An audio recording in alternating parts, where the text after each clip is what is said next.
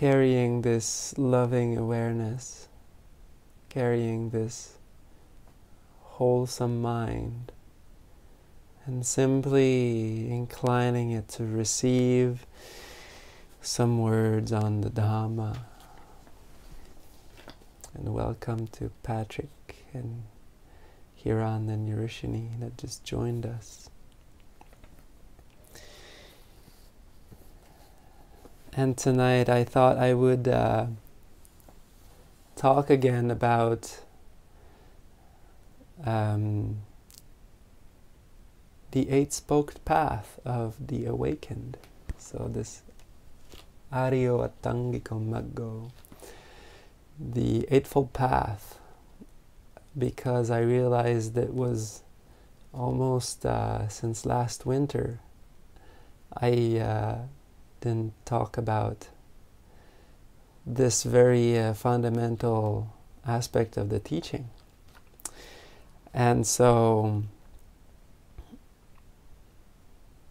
I will be reading the Vibaṅga Sutta, which is a sutta in the connected discourses on the chapter of the path, Magga Samyutta. And this is a sutta where the Buddha is wonderfully breaking down the eight-spoked path in all of its division and just simply explains it very clearly, as he is able to do. And one of the things that this is such essential knowledge for our meditation and for anyone who's interested in the Buddha's teaching. It touches at the very core of the Buddha's awakening. And so it's very important. And one of the key aspects of the eight-spoked path is the first fold, or the first spoke, is Sammaditthi, or wise understanding, what is usually translated as right view. And these are the four awakened understandings, the four noble truths, as they are commonly known. I call them the four awakened understandings because the first discourse that the Buddha delivered after his awakening was explaining the Four Noble Truths. And a lot of the core of his awakening revolved around these Four Noble Truths, these four awakened understandings. And so they are very important knowledge, and to understand what they actually do and how they in fact work. And these four awakened understandings, they have the Eightfold Path within them. It is the fourth of these understandings. And the Eightfold Path begins with these four understandings. So each of them is within each other. And so they work together. And beginning this journey of the path, we also want to remember what is this awakening of the Buddha, what does Buddha means, and Bodhi, this awakening that we are speaking of. Bodhi means also understanding. And what is it that we are practicing is this Dhamma. What is this Dhamma? And ultimately this Dhamma is to understand how the mind works, how the mind behaves. And ultimately understanding this, we will understand how everything else works. Because the Buddha said in the opening gathas, the stanzas of the Dhammapada, and if you came for the retreat, you probably heard it and remember. Is a mano pubbhangam dhamma mano siddha mano maya manasa cha paduttena bhasati va karoti va tatonang dukkhang anveti chakkang va vahato padang. So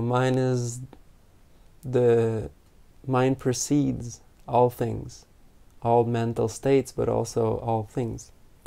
And mind is their chief. They're all mind-made. They're all mind-created. Everything that we do is governed by the mind. And so with an impure mind, with an unwholesome mind, whatever is said or done, it reaps into problems. The angry mind, the way that it behaves and the way that it flows into speech and action can only cause hurt for others and ourselves, and these things come back to us. And so directly opposite to that, the Buddha said, Mano pubbhangam dhamma mano siddha mano maya manasa cha passanena bhasati va karoti va tatonang sukhang anveti jaya va yana payini. Mind precedes all things.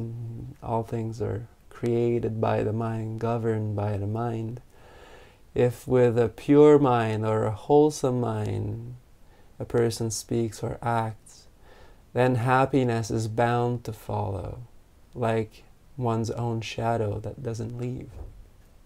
And so these two gathas are very important for us to understand if we're interested in understanding the happiness that the Buddha was pointing to. And so to understand that everything is rooted in the mind, and from there understanding if the mind is wholesome, then everything else is happy, is wholesome, is easy. And we're creating good conditions for ourselves in the future to be happy, to have less difficulties. But this is a path that needs to be walked by the wise, because, like the Buddha said, unwholesome actions are surely like milk. They do not curdle all at once. And so our bad actions, they don't turn sour all of a sudden, all of them. They kind of they smolder under the ashes, and so they lay there for a long time. And whenever the causes and conditions are right for that particular action that we've done in the past to come up, it comes up. And so we need to be wise to see this. We need some amount of patience and some amount of awareness.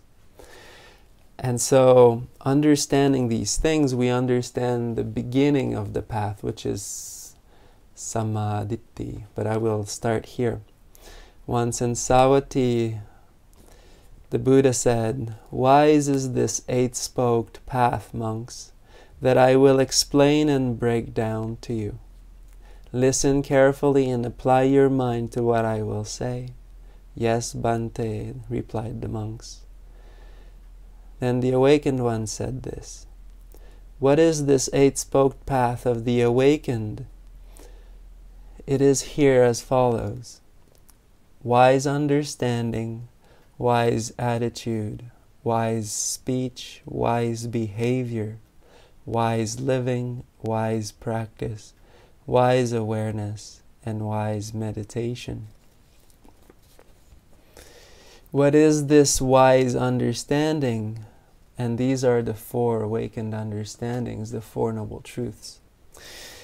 That is, knowing what is tension, knowing the cause of tension, knowing the release from tension, and knowing the way to release the tension. This is called wise understanding. Now, of course, you might have heard these Four Noble Truths translated as suffering. And it can be applied, but usually it tends to scare people also. And it also can create some problems with giving a bit of a distorted understanding of what the Buddha's teaching truly was. Yes, it's true, we can encounter some really gross situations which are, yes, we could use the word suffering for it. But and throughout this explanation of the path, I will try to use vocabulary that is more relevant to a direct meditation practice. And so, for our direct purpose here in the meditation, knowing tension is very important. For example, and this is represented in the first 4 steps of the Anapanasati, where the Buddha says first to know the whole body and to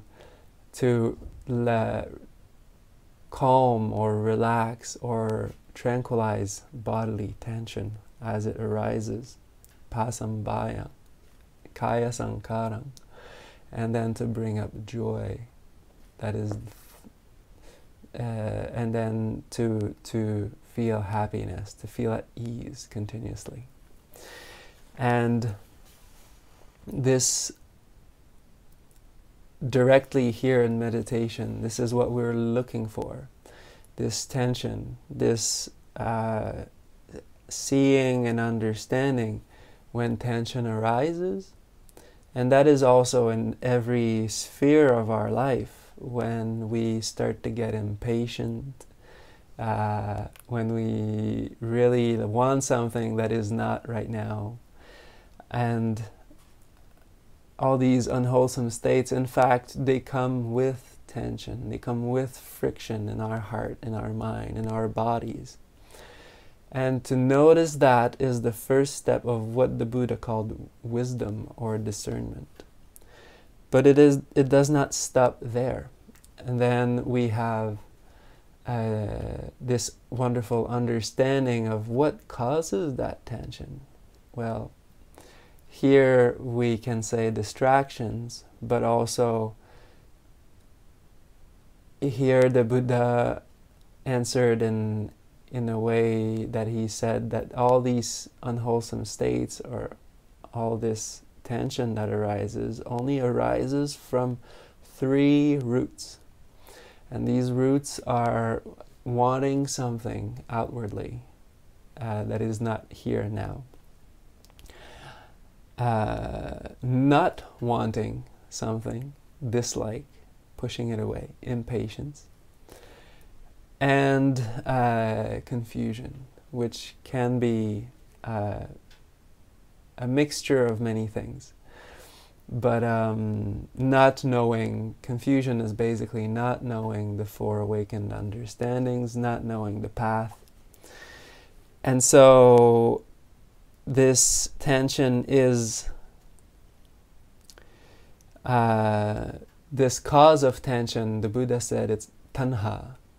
And that is, of course, usually translated as craving.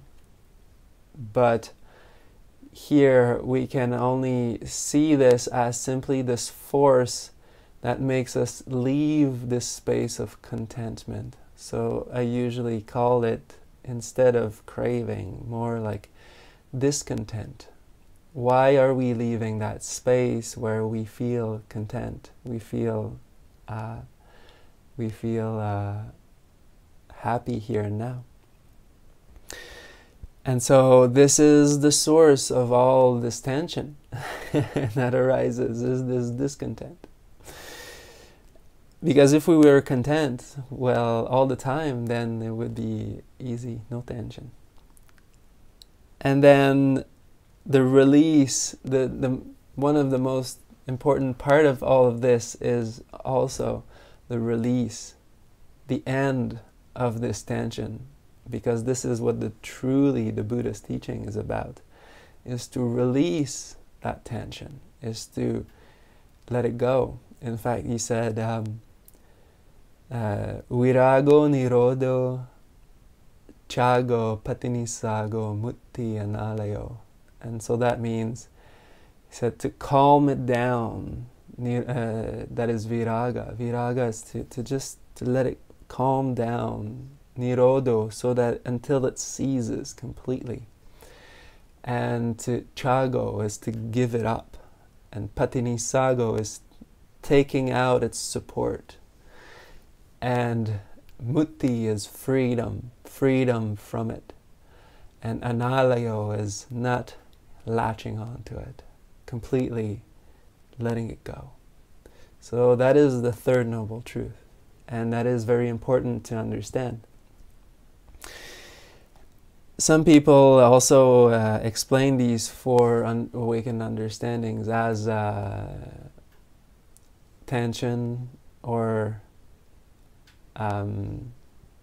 trouble, the cause of trouble, and then happiness and the cause of happiness. And that brings us to the fourth, which is the path, the way to release that tension, how to develop more happiness, less tensed states, less unwholesome states, to give them up.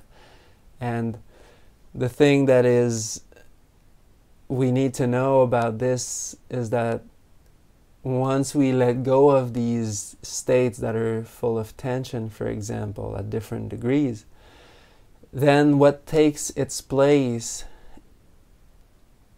is free of tension, free of trouble, free of problems. Therefore, automatically, by nature, by the Dhamma, there is a lot of happiness. That is happiness. And so, it is not directly mentioned here, but that is the direct correlation, the relationship between these unwholesome states and letting them go. Then only happiness arises. That is why it is the path to happiness.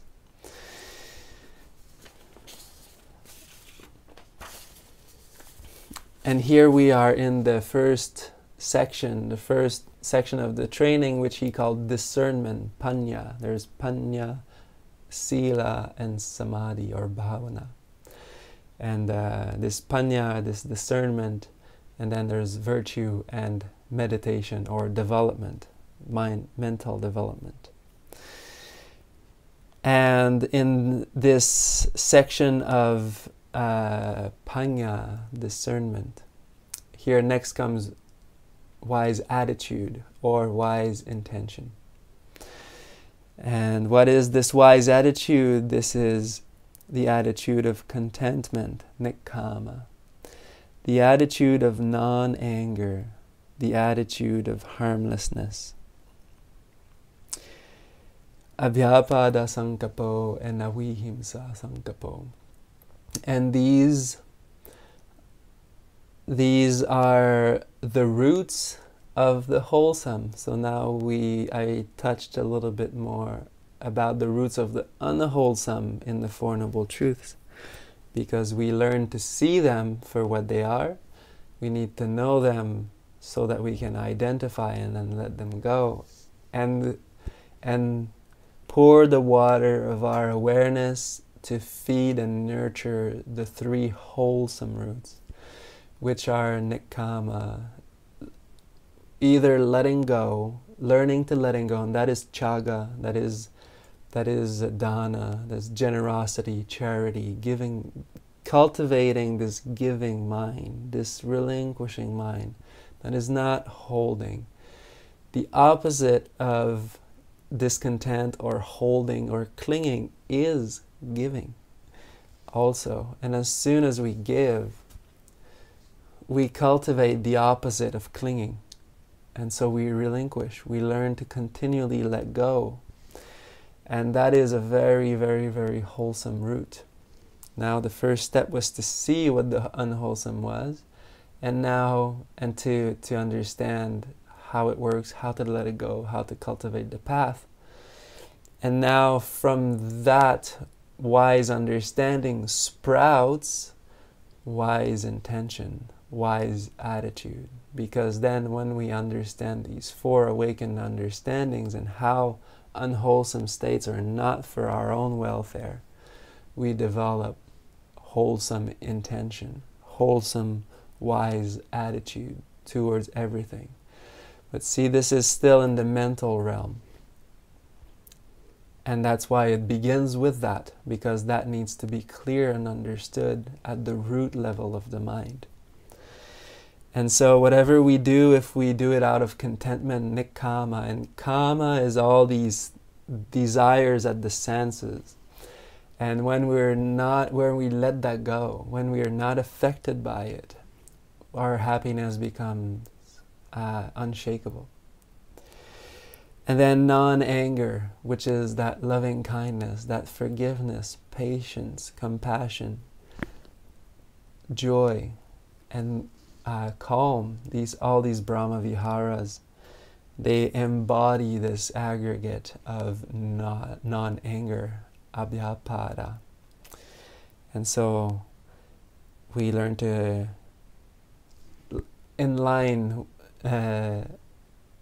line up with these wonderful streams. And harmlessness. Now this is the retaliating mind. This is a little bit coarser. It's the mind that this is also called delusion, but this is simply not. It is the opposite of not seeing, the opposite of delusion here, which would be harmlessness, but also calm. I like to change this one for the opposite of restlessness, which is a major hindrance in our minds usually, and it is very closely related to harm. The harming mind is very restless at that point. It's already far in. And so harmlessness and calm, and so giving up this strong, and this is associated with the me, with the I want this more than helping you kind of thing, that kind of mentality. And so when we line up with this contentment, this charity, this giving, and this non-anger, this compassion, and calm, then we naturally flow into the speech, because then we will see there is the speech, and then there's the actions, and then there's the living, the livelihood. So we are getting coarser and coarser and coarser. And what is wise speech? Now going from the mind, we go into the speech. That is abstaining from false speech, abstaining from spiteful speech, abstaining from unkind speech, and abstaining from senseless talk. This is called wise speech. And this is, sometimes people wonder why can't they just talk whatever they want, or swear, or use really coarse language and things like that. The thing is that speech is a mirror of the mind. And so whatever speech that we say, that is in the mind. And if we purify, if we clean our speech, we are also at the same time cleansing our minds. And it is a very good indicator of what mental states people are in whenever there's coarse, rash, harsh speech, coarse language. It is simply a wonderful reflection of what that person's mind state is. Very coarse. And it is abrasive. It is rough on other people. It is rough for the mind, but sometimes that's the nature also of not having a very clear awareness is that these things, they kind of become familiar, and we think that we don't think much of it, but it is affecting others. It is a bit of getting a bit of a scrape of sandpaper on the mind. And so then we go into wise behavior, that is abstaining from mistreating living beings, abstaining from taking what is not given, stealing, and abstaining from sexual misconduct. Here for the monks it is complete celibacy, brahmacharya. But for everybody else who, well, it is a good practice anyways, but for anybody else who's not planning on being a monk for their life, it's simply having a good practice, which means no harm coming to anyone, and simply done wisely as much as possible. And this is called wise behavior. And see, we are getting into, now there was the mind, and then the speech, and now the actions. And so here at this point, when we, and you've noticed now that these are the panchasilas, the 5 virtues, the 5 training in virtue that we undertake, which are the very foundation of the meditation and of the path. Because if we do not uphold these, then there will be a lot of remorse in the mind. We will, whether we like it or not, this is Dhamma, this is how things work. When we lie openly, when we swear, when we hurt living beings, when we have poor sexual conduct, these things, they come back and they creep into the mind and they hunt us for a long time. And depending on the level of coarseness, the intensity level of these, they can stick for quite a long time. And so here the Buddha, out of great compassion, says, simply clearing out the path, saying like, here, this is very clear. These states, these things are very basic, fundamental for your mind to be at ease, to be peaceful. Follow these guidelines and you will be happy. So it is a very wise recommendation. And then this wise living, that is a righteous meditator, Arya Savaka.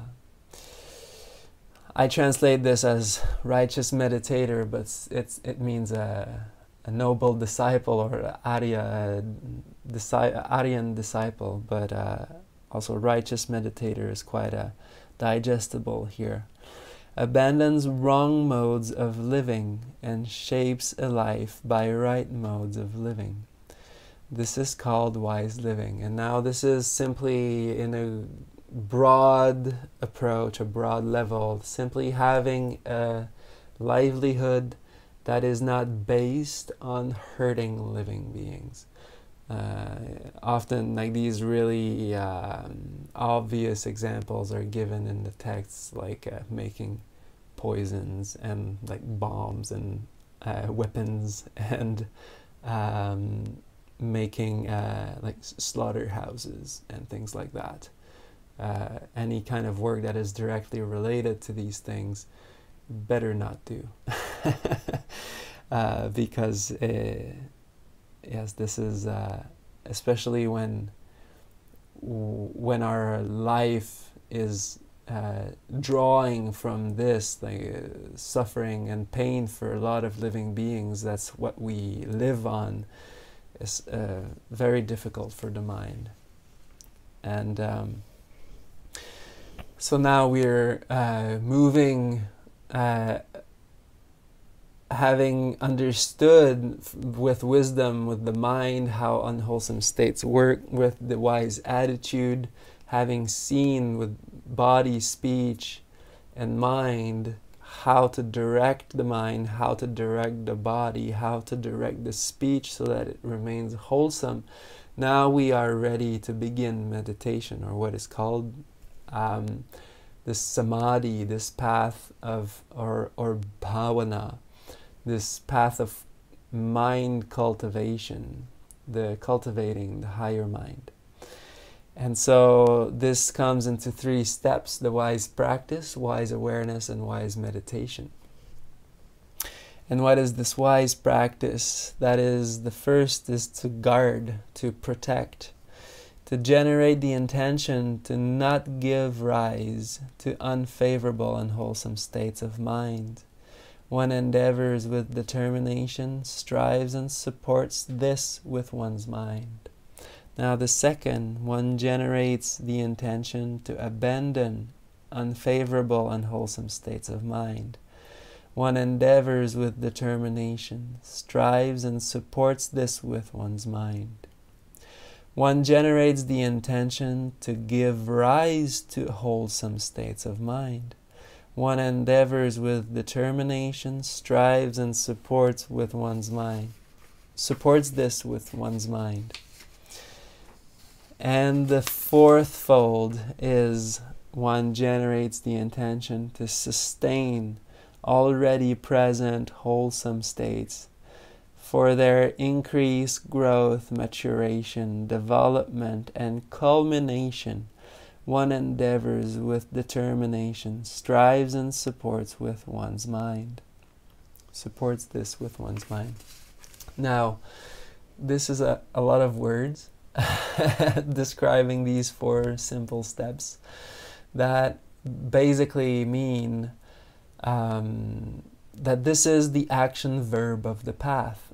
And what this does is that, first, it can be simplified into 2 simple steps: to let go of unwholesome states and to bring up and cultivate wholesome ones.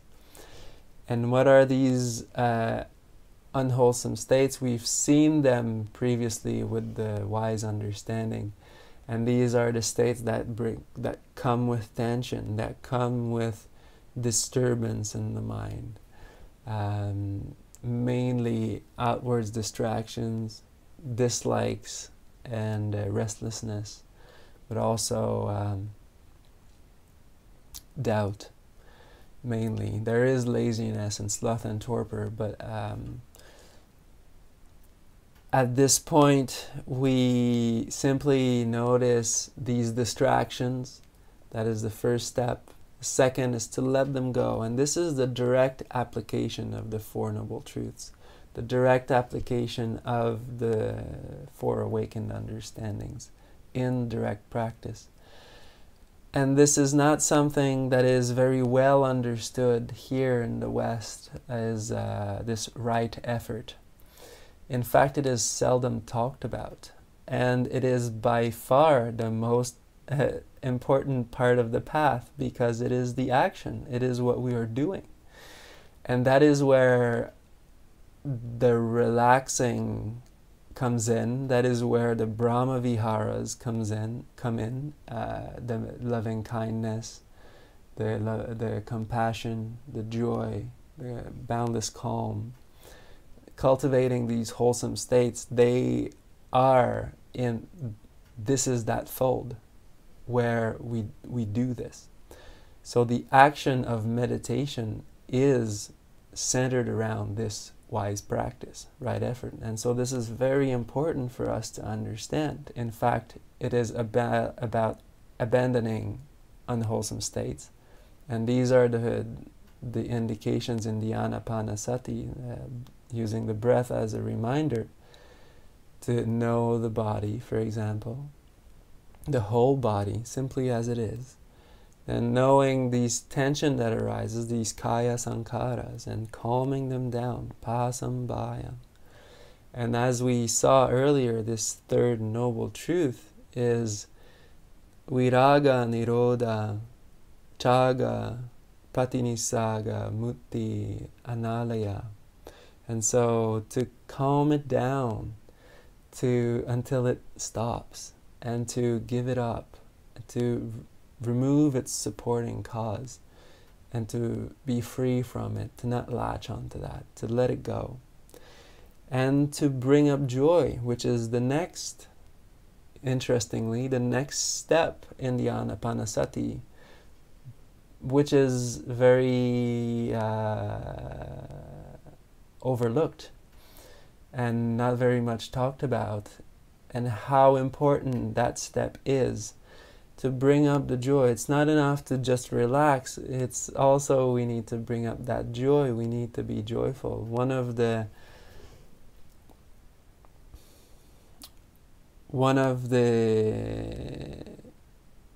meditation instructions, very, very simple, that the Buddha gave to one of his most advanced Arya Savaka disciple, Mahakassapa.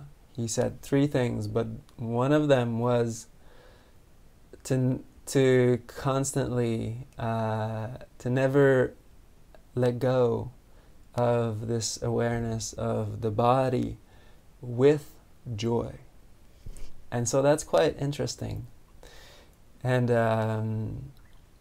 the importance of joy and the importance of the loving kindness, for example, this boundless love that we are cultivating, it has piti in it. It has this joy in it naturally. And therefore, when we practice these Brahma Viharas, we don't need to talk about it so much because it comes with it.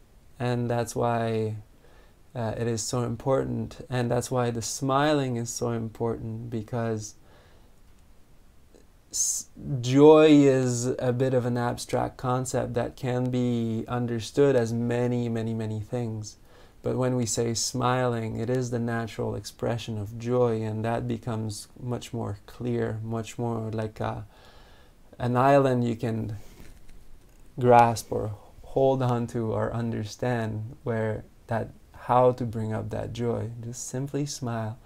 No need to be a big smile, but if you're smiling, you can be pretty sure you're closer to that joy. And at some point you will trick your mind. Your mind will be joyful, because there's been also studies done on this, that even if you fake it, the mind will be tricked after a while, and it will become joyful. And so that in that study they even say, fake it till you make it. So that's also what the training is. It's in fact to continually, even if it doesn't feel very natural, then we can wonder, well, okay, then what is the state of the mind at that point? If it doesn't want to smile, then we can wonder, oh, well, maybe what's the state of my mind right now? Is it actually happy? Is it really aware? Or is it judging or criticizing and not wanting? And we slowly learn this samadhi, this natural samadhi that the Buddha taught, through letting go of unwholesome states and bringing up joy and cultivating these wonderful states that are imbued with awareness, that come with awareness, like love, like compassion, like joy, like calm. That joy in the mind, and this is how the 7 supports of awakening work, and that is a major part of the Buddha's teaching. Joy is one of the supports of awakening, and it's probably the most important. And it is through that joy also that feeds tranquility, and tranquility feeds that joy also.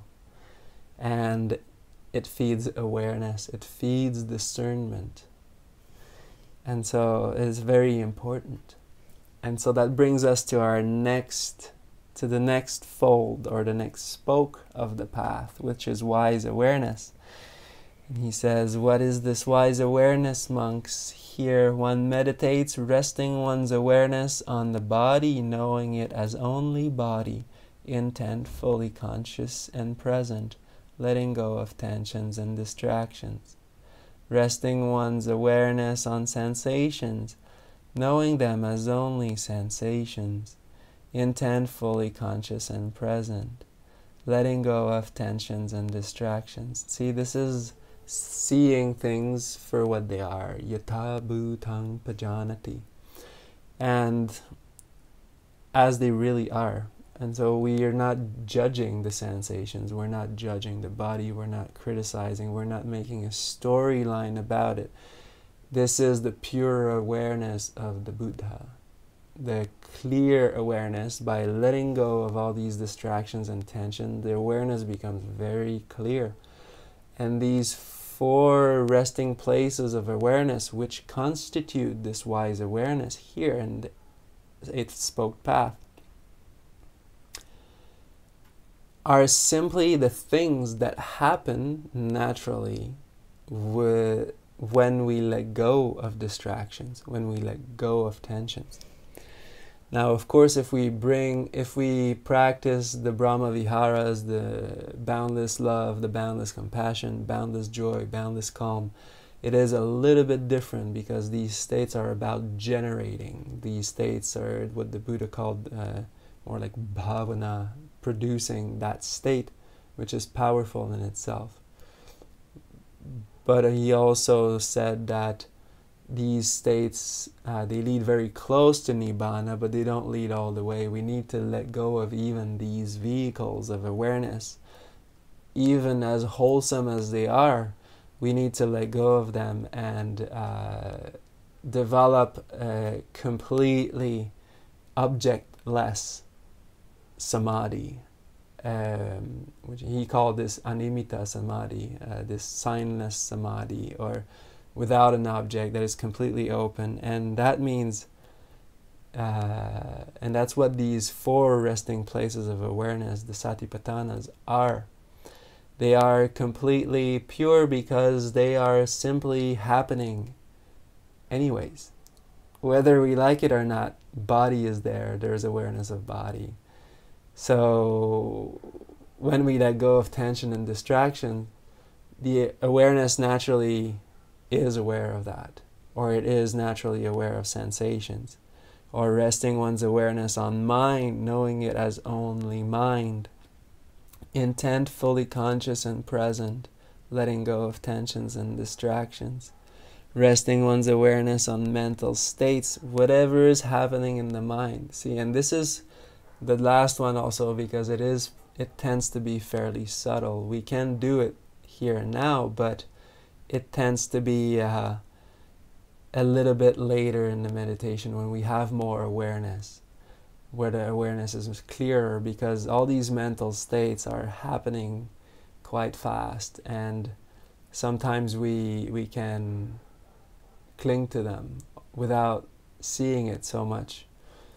But it is possible to just be aware. This is Dhammas, actually. The Pali word for that is Dhammas. And so this is also all things. So all things that are happening, even the Dhamma. And we learn to even see the Dhamma as Dhamma, only Dhamma.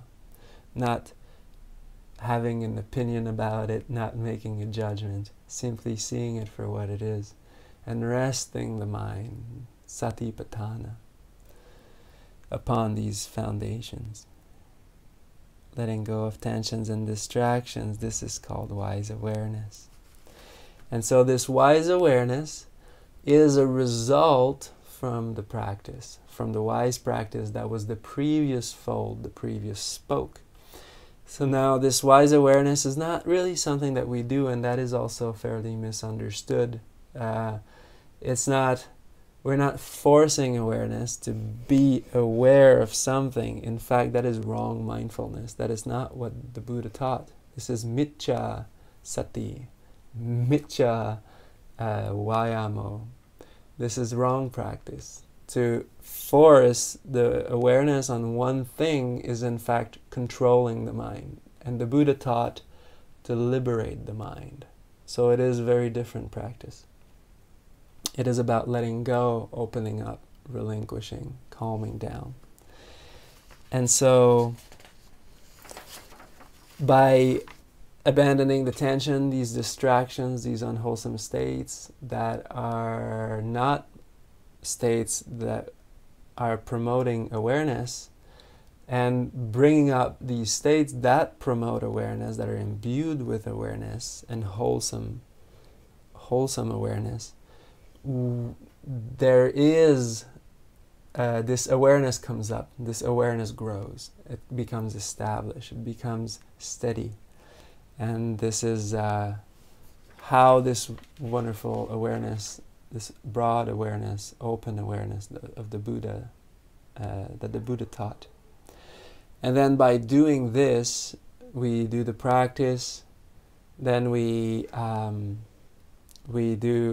results in awareness. These four resting places of awareness are very wholesome states of mind that the Buddha said, especially because they have nothing in them. If we don't hold to anything, we're resting the mind on these. There's no clinging, there's no craving, so these are, he said, visayas, our own fields, our own domains, our island. And then by practicing this continually, we will get into these stages that the mind goes through. And these are called the jhanas. And here what I'm referring to are not the absorption jhanas, they are the aware, open jhanas that naturally happen through wise practice by letting go of unwholesome states and bringing up wholesome ones. And here these four states are described as such. What is wise meditation? Disengaging oneself from the senses or sense desires or sense distractions, sensory distractions. Letting go of unwholesome states of mind. These are the 5 hindrances. Clinging outwardly, not wanting something, restlessness or agitation, sloth and torpor, and doubt. And that is doubt in the teaching. So when these become weaker, then the mind becomes stronger and clearer. In fact, it becomes free. That's why we call them hindrances. Intent, attended by thinking and imagination. So at that point, the mind still has that faculty of thinking, of bringing up a wholesome object, for example, a spiritual friend, the person that you love, a puppy or whatever, a scene in nature or a place in nature that you love, with the joy and happiness born of letting go. And this is particular to this first level of meditation, because there is great joy and happiness in letting go of the senses and letting go of the distractions. For example, when we read a book for a very long time, for many hours, and then all of a sudden you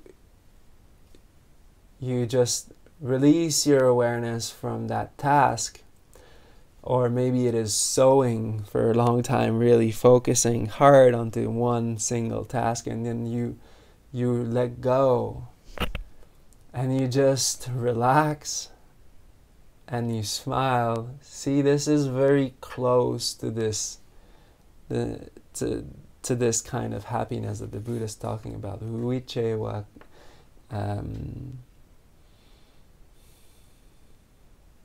Vivekajang piti sukhang, the happiness born of letting go, the bliss born of letting go. And that is the first level of meditation. With the calming of thinking and imagining, with inner tranquilization, with inner calm, with the mind becoming unified. See, that means the first jhana is still a little unsteady. It's still a little excited, there's still quite a bit going on. There's still that thinking. Even though it is completely wholesome at that point, there might be some thinking.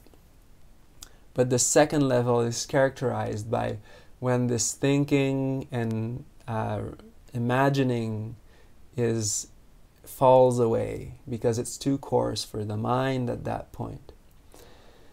And this is exactly what happens in this meditation as we move along. It's a roadmap, unattended by thinking and imagination or thinking and reflection, with joy and happiness born of mental collectedness. This is samadhi. Now we've let go, let go, let go for long enough, and we've become quite established in that first level of meditation, which has that joy and happiness of letting go. And now we've let go so much, the mind has become cleansed of the thinking and imagining. It doesn't really want to think anymore. It is just enjoying this blissful happiness of collectedness. And this collectedness happens as we let go of tension, as we develop that boundless love, metta, for example. That is one way. And if we use the anapanasati, then it's really by bringing up that joy and letting go of any tension in the body, any tension in the mind, gladdening the mind with joy, smiling. The mind becomes very collected. That's the natural samadhi, natural collectedness. One understands and dwells in the second level of meditation by the calming of excited joy for steady awareness. Now the excited joy becomes more tranquil, more steady, present and fully comprehending, experiencing happiness within one's body, or simply ease. Everything calms down. And see, here we have the same sequence of the 7 supports of awakening, simply integrated in these levels of meditation. There was the joy, and now the joy turns into bodily tranquility. That which the awakened ones describe as steady presence of mind, this is a pleasant abiding. Now we discovered that this wonderful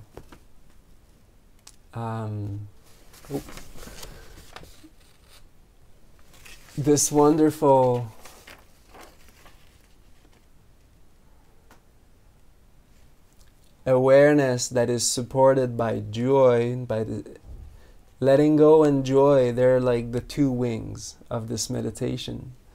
And so we let go and we bring up the joy, whether it's through that loving kindness and with the smile. And the awareness becomes very steady and very joyful. And then one person can know this is really a pleasant meditation.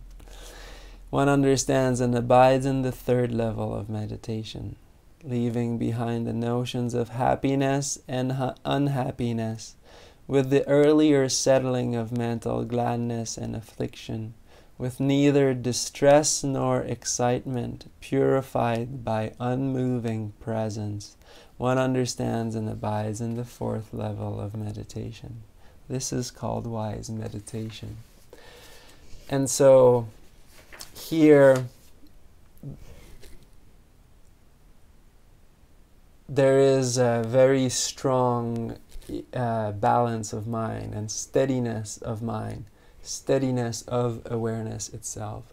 And that is even better, the Buddha says in many, many suttas, it's even more blissful than all of these previous states.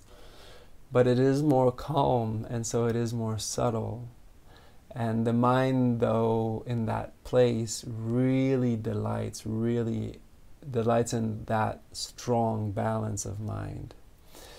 And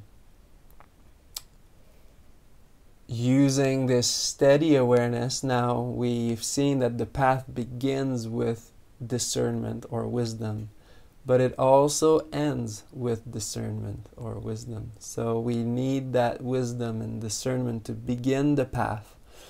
But through the cultivation of this path, we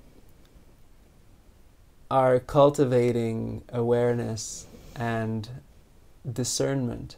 So we are feeding, activating, nourishing our capacity of discerning states, because our awareness is increased through these levels, through this whole practice.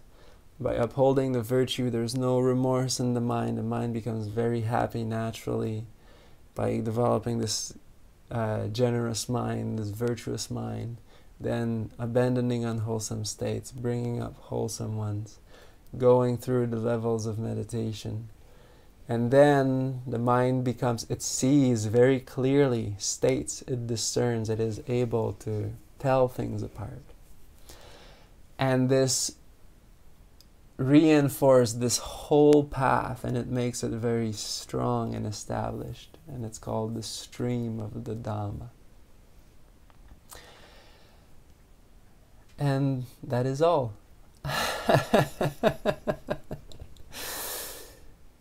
So that is the Vibaṅga Sutta. It is also found at the end of the Mahasatipatthana Sutta, this very, very long sutta, and this is just a very small part of that. But it is a wonderful sutta that breaks it down completely, and that makes it very clear what this path is, because we all often talk about this eight-spoked path and how it is, like, this right view, right intention, right speech, right action, right livelihood, right effort, right mindfulness, and right concentration. These are the usual terms that it's translated into. But it's good to know what each of these folds are, and so that it becomes clear in our minds, so that the practice becomes clear. So I hope this brought a little bit of clarity or strength, or reinforcing the things that you already knew probably. But I hope that was helpful. And if there are any questions, they are most welcome. You can ask.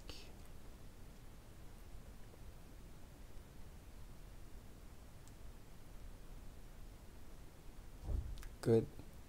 That means awakening is soon. I like that. Good. Now would die. Kireshni is also here. We listened to the entire Dhamma today. It's very fruitful. Thank you, Bhante. Oh, good. Sadhu, sadhu, sadhu. Okay. I hope you are staying well and that you're happy. And I'm sure you're happy. I hope you're healthy and good. Thank you. Good. Good. Very good. All three of you. Good. Okay, well, we can share our merits and then that will be it. May suffering ones be suffering free, and the fear-struck fearless be. May the grieving shed all grief, and may all beings find relief. May all beings share this merit that we have thus acquired for the acquisition of all kinds of happiness. May beings inhabiting space and earth, devas and nagas of mighty powers, share this merit of ours. May they long protect the Buddha's dispensation. Sadhu, sadhu, sadhu.